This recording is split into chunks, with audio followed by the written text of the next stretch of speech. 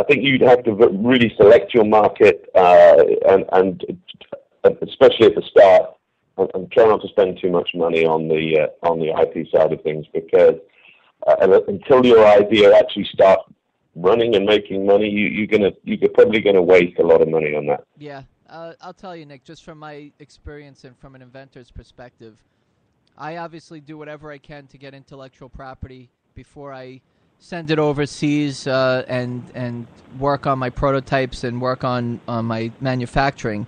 But at the same time, I'm also involved with, selling some of my products. And I have reps from other countries calling me up or emailing and ordering my product, and I ship it to them.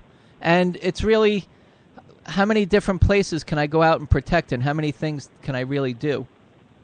From an inventor that's might be limited on cash, and you have all these other ideas that you want to be working on. Instead of spending all your money on international patents, focus on the United States and continue to build up a pipeline of products. And just know that somebody else, yes, can go ahead and make it outside of the country, but they're not going to be able to ship it back into the United States. So, I mean, I think the United States has a good opportunity and a good market to be able to present, to make a living over here with your product. Yeah, it was the number one market in the world. There's no question about it. And if you were to concentrate on the United States with your IP, that's not a bad start. Mm-hmm. And really, I would highly recommend. And I think probably all the patent lawyers that tune into your show are probably going to shoot me for this. But I would say I would leave the rest, the rest, and certainly until the point that you're making a success of it in the US before you start spending money in every country you can think of. Yep. Your money would be far better spent developing the product and getting a production run than it would be on IP. Okay. Nick, I'm starting to get emails. Brian@gotinvention.com. I have emails coming in with questions. I also have a live chat feature now while you're listening to the show that you can ask questions. And I see there's already one question that came in, and we have a couple of those questions, Willie, that Willie's asking, where can I get info on shipping laws and regulations? Like what's involved with getting specialized product made overseas and shipped here in the United States? So why don't we just hit that one? Sure. Can you repeat the question there? Sure. He's basically asking where to get shipping laws, and then he wants to understand how to import products into the U.S. once they're made overseas.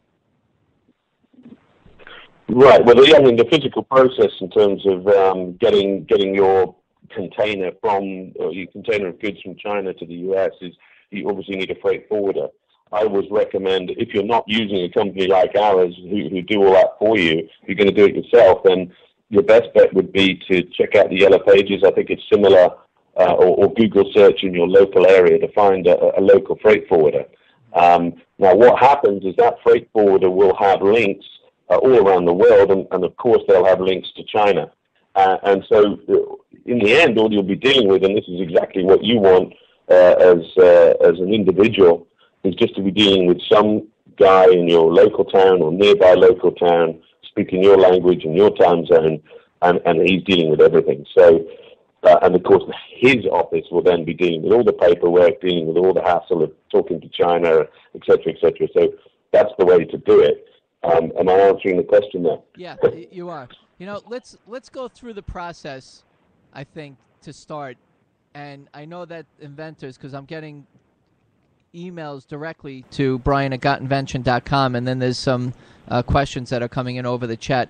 So, Nick, here, I have a product, and I'm going to my inventors groups. I'm listening to Got Invention Radio. I know a friend of a friend who manufactured a product, and they said that this factory in China or India or Pakistan, wherever, is the place to go. Mexico is the place to go to get my product done.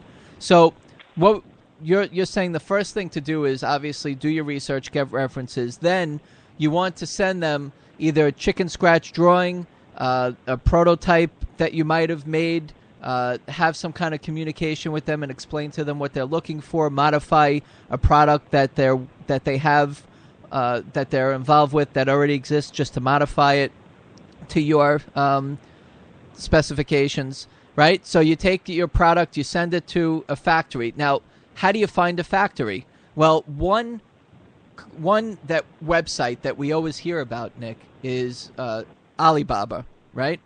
Or China.com. Sure. So what's your take on those type of websites? Is that a good place for inventors to start? Well, it's an interesting one. Alibaba is a bit of a double-edged sword, really. It is very useful to find factories. There's no question about it. I mean, we're on Alibaba, so it is a very useful tool.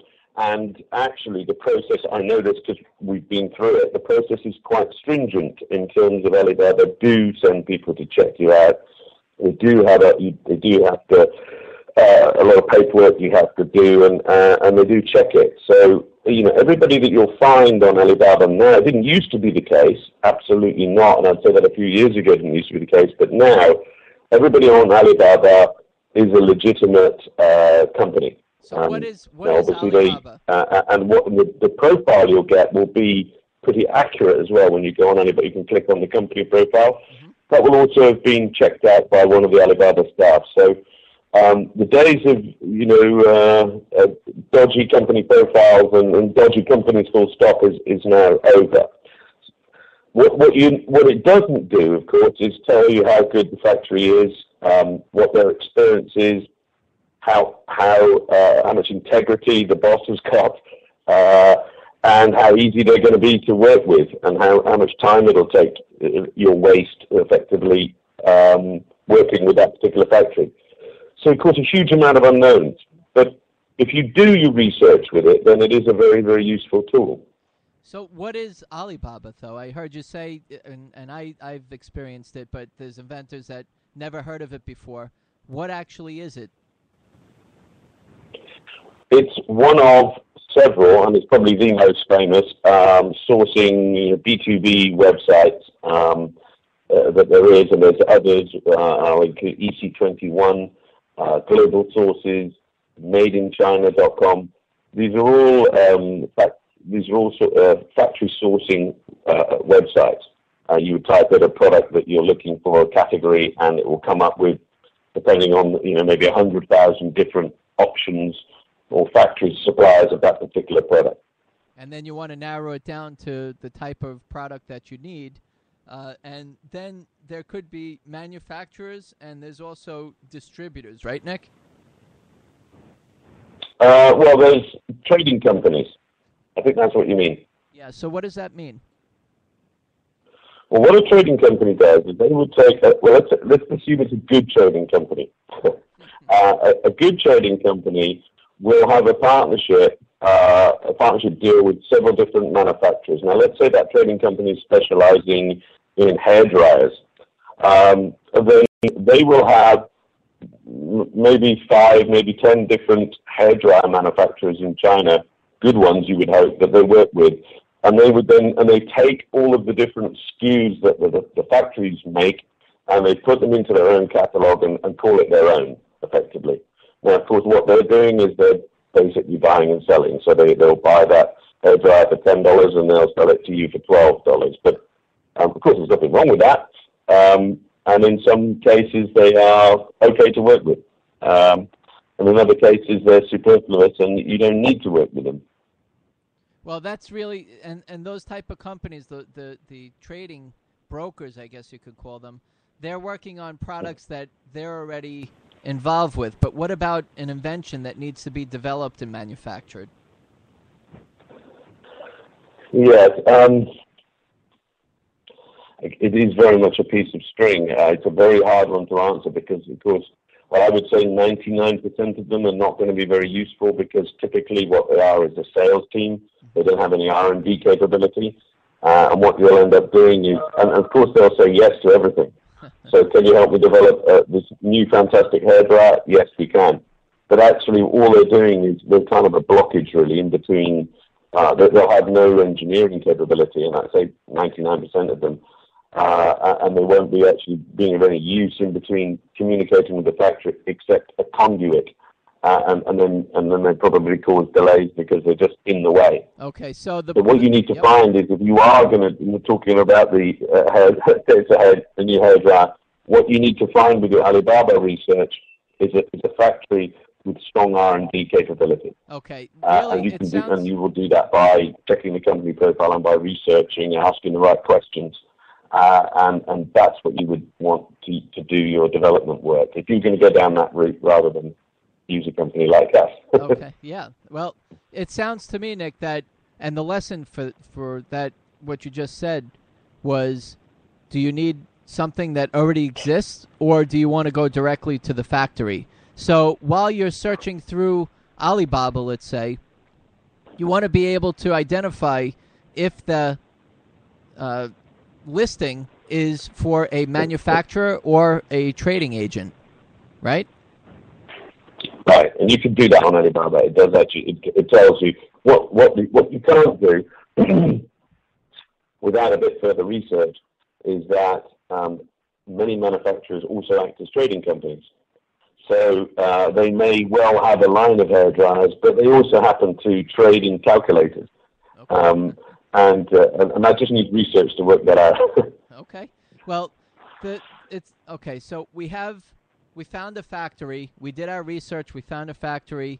We send over our drawings. Now, there's 2D drawings, there's 3D drawings, and then there's a drawing on a napkin or something that you're describing to them.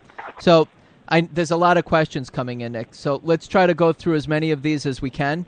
So how do you take in a file to be able to make a prototype? What type of file? Yeah, I mean, what do you need? If I have a product and I want to develop it, most likely you're going to say, well, it probably makes sense for you to have a prototype first before you start going into tooling, and we'll talk about that in a second. So is that what you typically suggest to an inventor to do once they have an idea? And how would you like the idea to be presented to you? Right. I mean, typically you want to go to once it gets to going to the factory point. That's assuming now that you've used a product development company to get you to a certain level. And the certain level I'm talking about would be 3D drawings, and typically in China they now use SolidWorks. So SolidWorks drawings is what you want. And so you want SolidWorks drawings and hopefully a prototype. So that's already been done. And you call the tech pack. So the tech pack would include the drawings, would include the specifications. If it's an electronic product, would include Gerber files, would include the circuit diagrams and manufacturing instructions. So once you have that tech pack and the prototype, that is ideally what you would go to the factory with. So you would say, here's the prototype, and you would also have the prototype is usually not 100% perfect. You would have a report and say what's wrong about the prototype, what's right and what's wrong. And here's the tech pack of what we actually want. And that is ideally what you want to be going to a Chinese factory with. Okay, I got a lightning speed question that came in. How do you make a CAD drawing or 3D drawing? Where do you go to make that? Well, you go to if you do a Google search for industrial design, then you can go to any company that does basically industrial design, and there are many of them, okay. And there would be some in your local area. Now, obviously, they're going to be more expensive than we are, so we can also use that. Okay, yeah. So, are companies okay with a chicken scratch drawing, or do they? I mean, they're really working with machines and they want to keep the flow going. It sounds to me like, and from my experience also, they want to just be able to take the file, put it into the machine, and get rolling, right? Yeah, typically a factory, and again, we're talking generally here because some factories do have a very strong R&D department, and you can go directly to them with your chicken scratch drawing, but that's untypical. More, you would need to get all that work done beforehand by an industrial design or product development company, and they'll do everything for you in that case.